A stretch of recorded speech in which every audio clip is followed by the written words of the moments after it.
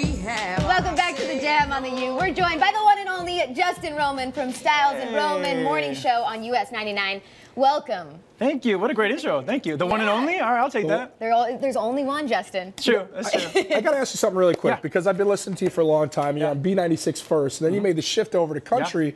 I don't think a lot of people knew you were a country fan. How did you get into country? What made you a country fan? Well, coincidentally, this girl right here introduced me to country about, what, 8 years ago? Yeah. It was Taylor Swift and Danielle Robay that really got me into country music about 8 years ago. And I've loved it ever since. I was working at B96 and driving home listening to country music like for the past 5, 6, 7 years. So I love country music, and she's a big reason why. You're asking for 10%, I hope, right? No, come on. This guy's a star now. You gotta get some of that money. What's wrong with you? We just want to be next to him and feed off of some of the star power. Right. But last night was the CMAs. Yeah, it was awesome. I mean, it was, I think from the very beginning, Eric Church captivated the audience, you know, and then with that Amazing Grace, the Amazing Grace performance, and then Darius Rucker and all the friends singing the classic Hootie and the Blowfish song. It was cool. I didn't see the award show last night, but I watched this clip, and it gives you chills, just because it's everybody coming together, and it's exactly what we need at this point in time. Our country needs it. Absolutely. And even, I'm not a huge country fan, but I was like, oh my gosh, there's Garth Brooks, there's Darius Rucker, like even some of the faces, I was like, these are names. Okay. It's only a few. I only know a few. But the point is, I'm like, these are some big names. So I just imagined it being like 12 Beyonces.